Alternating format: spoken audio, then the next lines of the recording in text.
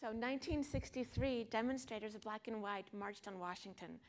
I was trying to explain Martin Luther King Day to my 7-year-old the other day, and it was really, really hard. And I was I was publicly glad he could not imagine a space where different people had different water fountains or had to go to different schools because of the color of their skin.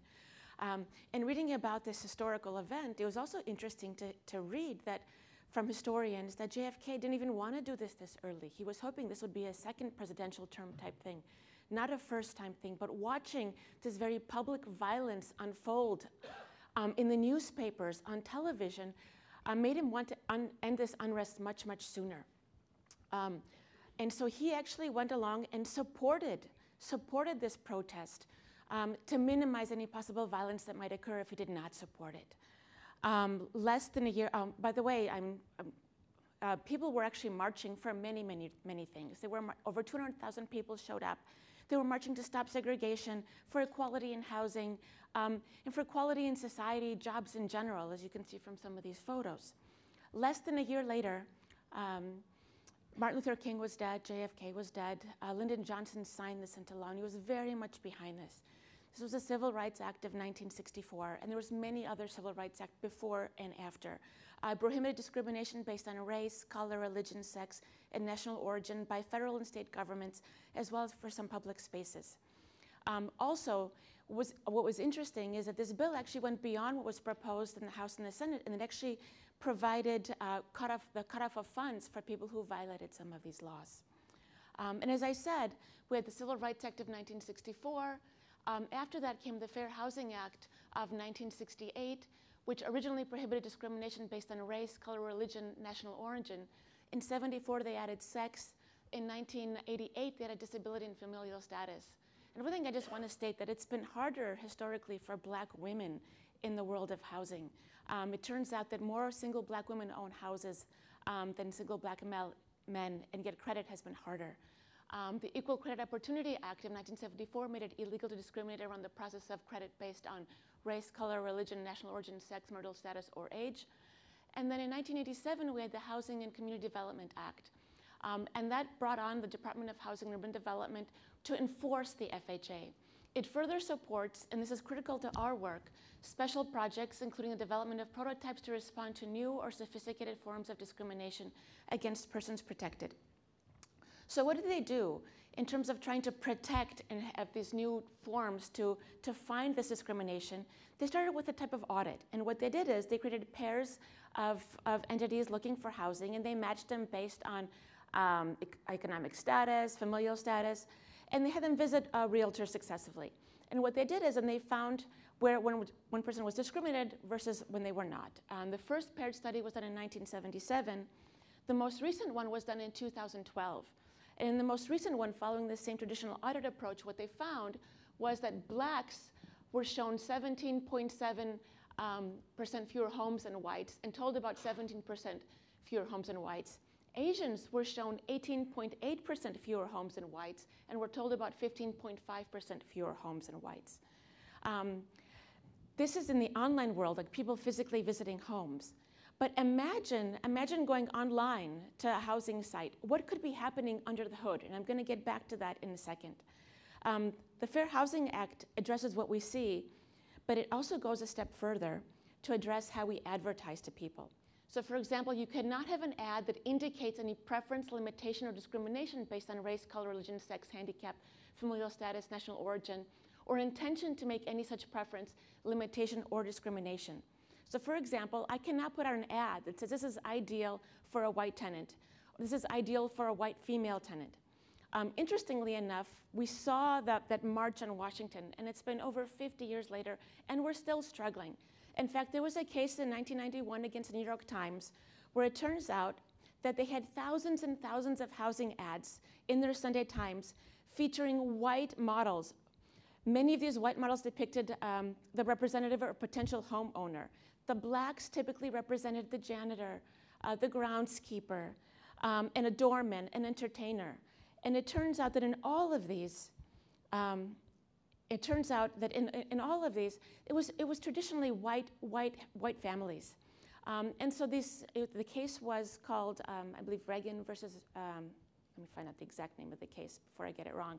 Reagan versus New York Times, 1991.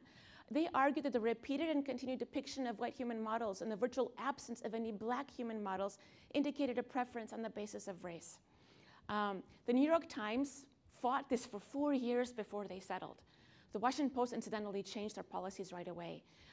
After that, they basically changed their representations of how they showed models in their newspapers. So I was really thrilled to see when Rachel Goodman wrote for the ACLU in 2018 that thankfully our existing civil rights laws apply no less forcefully when software rather than human decision maker engages in discrimination. In fact, equipped as they are with the disparate impact framework of the FHA, Title VII, and the later enacted ECOA, these laws can make clear that 21st century discrimination is no less illegal than its analog predecessors. Now, I was so excited to read this because Rachel is an incredible lawyer, but also because we've been trying really hard to fight some of this discrimination online and coming to barriers.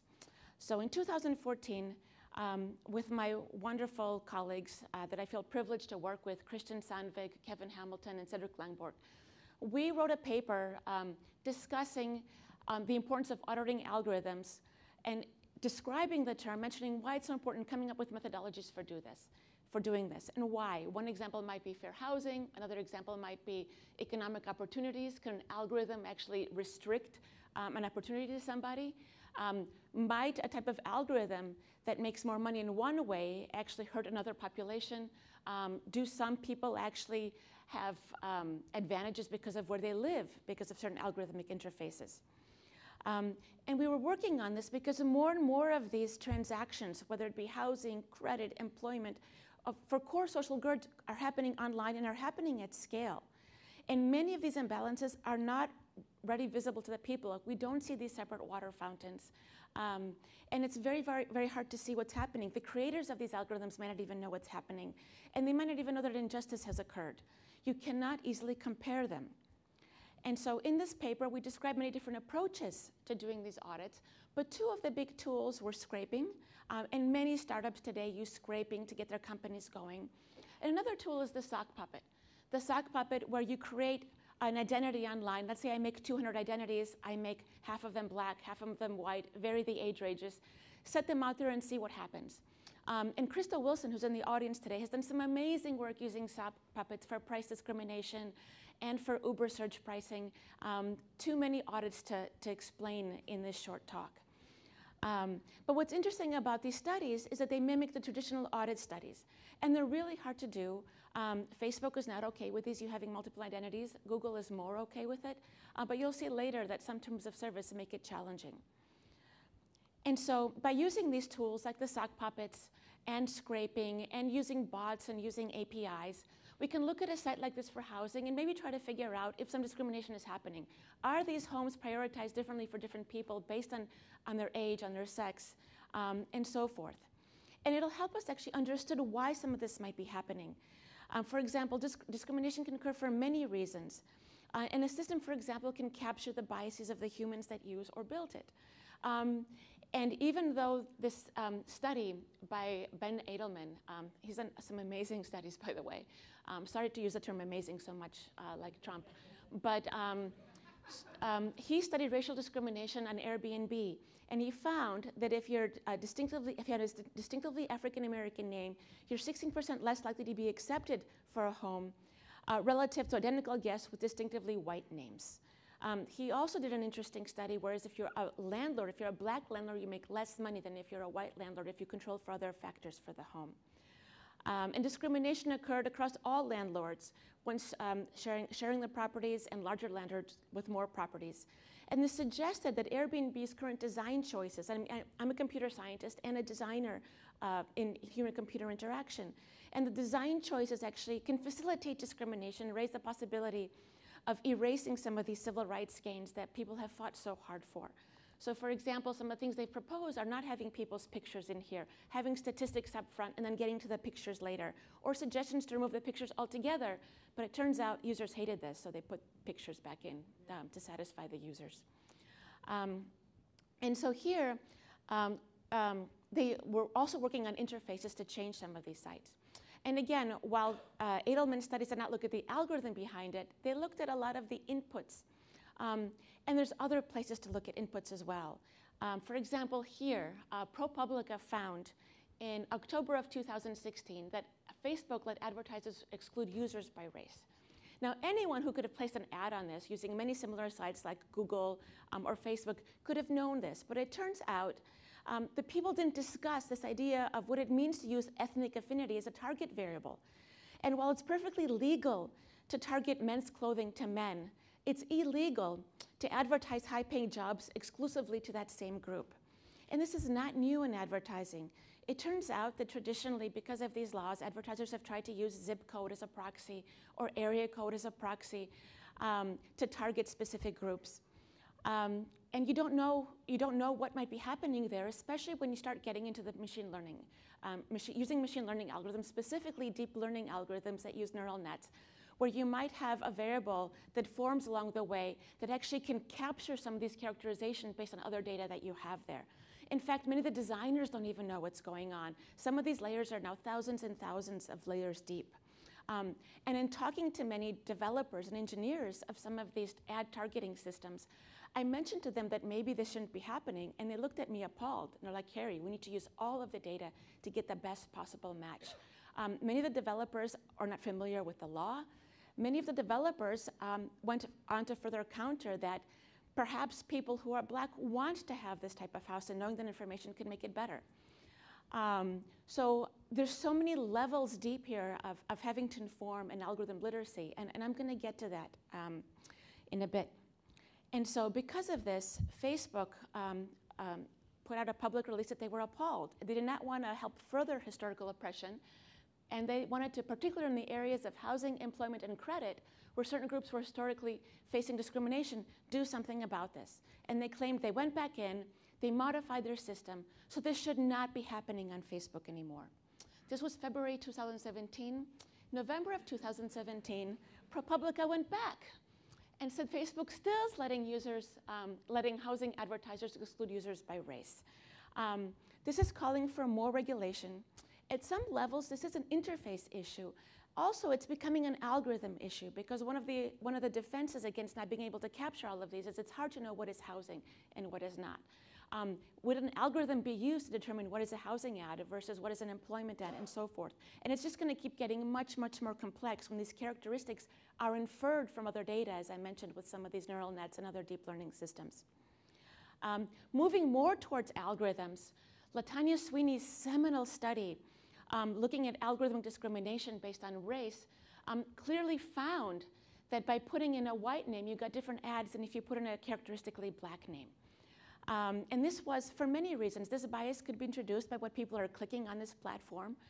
And that's something to keep thinking about. A system should actually be able to understand that users' biases might be captured here. And there are no easy solutions to this. Biases are captured in so many different ways, but we need to be aware of them, and these audits are so very important. Another example that we touched on earlier, and then it finally came to pass, it turns out women were being showed ads for lower paying jobs than men were being showed on Facebook. But again, a lot of this could be based on what people click. A lot of this could be based on what people are targeted towards. But there's also another element of bias that comes in that people didn't think about as recently as 2016. How many of you have looked at, have seen Beauty.aa project out of curiosity? A few of you. This was supposed to be the first ever unbiased, objective beauty contest that was just supposed to look at features of your face. It employed deep learning. It employed neural nets with many, many different layers. It was sponsored by many respectable communities, got lots of money all over the place. Over 6,000 people submitted photos to this. Of the people that submitted photos from all over the world, out of the 44 winners, nearly all were white. There were 4 Asians, I believe. Only 1 had dark skin. And many, many people were, these photos, like I said, were sent from all over the world. And while there was there were a number of reasons for why the algorithm favored white people, the main problem, and admitted by the developers, was that the data the project used to establish standards of attractiveness, their training set, did not have Black faces. So for example, how can you have an objective algorithm if your training set is biased? While the algorithm had no rule in it to actually treat a different skin color differently, the training set it used steered it and taught it that white faces were more attractive, despite using many of these other parameters as well. The developers of this tool stated this and are like, we kind of forgot that part in our algorithm. It's not just the algorithm, the training set matters as well. And this is an example I know I don't need to tell to most people in the room. We can't capture all forms of bias, but a first important step is to audit these systems. And ProPublica has been a public leader in this, and I'm so excited, and I can't wait to see more of what they do. They published this article in May of 2016 looking at recidivism rates. We do not have access to a lot of these algorithms. They're black boxes to us. We cannot see inside of them. And that's why it's so important to study them from the outside. And what they found that this recidivism score, the likelihood that people were to commit a crime again, was falsely flagged for black defendants more so than white defendants. In fact, white defendants were mislabeled as low risk more than black defendants. Such systems, for those of you who don't know, are in use in many states today. They dictate who can stay home before a trial. They, in some cases, how long your sentence should be. And even though, after interviewing the designers of this system, they claimed they did not design it to be used in this way, systems are being used in this way. And so, doing years and years of these audits, we got really excited in May of 2016 when the White House released its press release on big data. And they named 5 national priorities that are essential for the development of big data technologies. And one was algorithm auditing, and they cited our paper, and we were doing somersaults. Many other things they looked at were an ethics council, an appeals process, algorithm literacy, and so forth. And in their document, they wanted to promote academic research and industry development of algorithmic auditing and external testing of big data systems to ensure that people are being treated fairly. Again, we were so excited by this, and especially to keep moving with some of the algorithms that we had in place. But then we got stuck, because a lot of what we're doing, such as web scraping and the creation of these sock puppets, it turns out that many courts and federal prosecutors have interpreted the law to make it a crime to visit a website in a manner that violates terms of service or terms of use established by a website. We did not want to be criminals. I do not want to ask my students to do something that might be a federal crime. And yet, we still think that it's so important to get some of this work out. This causes a lot of concern, causes a lot of fear, and in many cases, it actually closed paths of research and closes avenues available to us to do this work and to do it much more cheaply. Despite the fact that we had no intent to cause material harm or to target websites' operations, and have no intent to commit fraud or to access any data or information that is not public. Just to give you a hint for those of you not too familiar with some terms of service rules, and one thing I want to state is that this scraping and some of these violations of terms of service, since Ethan mentioned norms, are a norm in computer science. Nonetheless, our research group received legal advice from top lawyers recommending that such scraping was almost certainly illegal under CFAA. And we were told that if we ever received a cease and desist letter, that we should stop. If we ever had our IP addresses, and they're blocked almost all the time, we should stop. And they also conscientiously asked us to do back-of-the-envelope calculations on what load we were putting on the websites. And if the the load was too high, then just to stop. In another project a while back, a lawyer so much as told me not to read any terms of service so that I could have plausible deniability in case I were ever contacted. But just some examples of terms of service. Automated collection is forbidden. So this is Facebook on top. I cannot use automated means such as harvesting bots, robots, spiders, or scrapers without prior permission. Furthermore, I will not facilitate or encourage any violations of this statement or the policies. Pokemon Go, you cannot extract, scrape, index, copy, or mirror the services or content. This gets at our scraping tool. In terms of identifiers or sock puppets, it turns out I cannot manipulate identifiers in order to disguise the origin of any content transmitted to the Twitch service or impersonate or misrepresent my affiliation with another person or entity.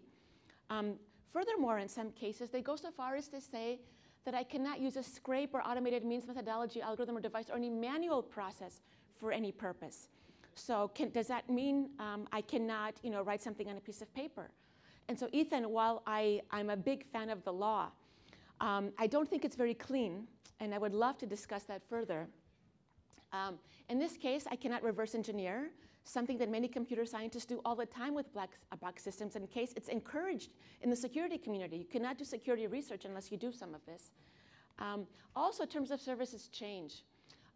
This app reserved the right to update and modify terms of service at any time without notice. I was once working with a company for 6 months, and when I started the project, they were so excited. They're like, this is great work. We support you. This is amazing. A year later, that same people told us, you're now violating terms of service. The excitement had turned to less excitement and expressed caution. Furthermore, in some cases, you actually can waive a right to a trial. Here you agree that disputes between you and Niantic will be resolved by binding individual arbitration, and you are waiving your right to trial by jury or to participate as a plaintiff or class member in any later proceeding. In this case, one lawyer actually told me that I should not publish a paper I was doing because not only can I not copy or scrape, but I cannot publish or promote, and publish might mean publishing a research paper. And so, you know, there's other interesting obstacles that keep coming into here. And so this actually, the terms of service are often couched under the Computer Fraud and Abuse Act, which criminalize certain computer acts. And certain uses of the CFAA, or the Computer Fraud and Abuse Act, have been denounced by researchers because of our norms, because we could all go to jail for security research or discrimination research at any moment, and a jury could happily convict us. So what is happening in this law? Basically, it prohibits unauthorized access to protected computers under certain circumstances. But the key that's interesting here for us is that whoever intentionally accesses a computer without authorization or exceeds authorized access and thereby obtains something. It's this exceeds authorized access phrase, which was confusing. And it's been repeatedly interpreted by courts and federal government to prohibit accessing a publicly available website in a manner that violates a website's terms of service. If you do, first violation carries a 1-year maximum prison sentence and fine. Second or subsequent violation carries a prison sentence up to 10 years and fine. And intent to cause harm is not considered. And so, with some colleagues, Christian Sandvig, Ellen Mislov, and Krista Wilson, who's in this room, we filed a lawsuit with the amazing lawyers of the ACLU, basically trying to understand these broad and ambiguous nature, the broad and ambiguous nature of this law that prohibits and chills a range of speech and expressive activity that is protected. It protects individuals from conducting robust research on issues of public concern when websites choose to forbid such activity. It could also violate the First Amendment and due process clause of the Fifth Amendment to the US Constitution. We filed this lawsuit in June 29 of 2016. In September 9 of 2016, the government filed a motion to dismiss. 1 month after that, they released a previously non-public document that they had made in 2014, suggesting their policy for when they target CFAA crimes. An example of something to discuss in this document, oh, sorry, I didn't see it, is that one could get prosecuted for lying about their weight on a dating site. One would not get prosecuted for lying about their weight on a dating site, even though that violates terms of service. However, in the link for this, they also say the principles set forth here and internal office procedures adopted pursuant to this memorandum are solely guidelines. They do not protect anyone, specifically researchers. And that was our goal here. I'm not a lawyer. After this process, I really wish I was a lawyer. If you want to know details of the case, please look at the website. The lawyers have put up all the public documentation for it. And in closing, I want to say that this has not stopped us from building these tools, and I think we should all keep building these tools. Similar to the image in the beginning where a bunch of people came together collectively, one of our big focuses at the moment is building collective audits. This idea where people come together and actually reappropriate a site. For example, we explored a hotel booking site and found that they biased low-ranking to middle-ranking hotels upwards by 25%. And so what we also found was that by looking at the conversation people were having, we weren't the first ones to find this. The people, you had found this bias before us. And by looking at the conversations on there, you helped us find it and make it public. And not only that, but people were reappropriating this site and saying, this is what the site says my rating is, but this is what it should be. And they're actually making it their own platform as opposed to what it was before. So we also need geographical tools to address these so that what happened with Amazon Prime site does not happen today. We need tools that actually let people be able to interrogate their own data, which they cannot do today. And we want people to be able to collect data societally to help us make these collective audits. And so I'm going to end there and say that we want people to come together, not just to protest, but to share and to have a voice. And thank you. And I also want to thank the ACLU for helping us with all of this, and all the students involved, all the faculty involved that I've worked with, and the community at large, like the MIT Media Lab, like the Berkman Center, that have actually been very, very supportive of this work. So, sorry for going over.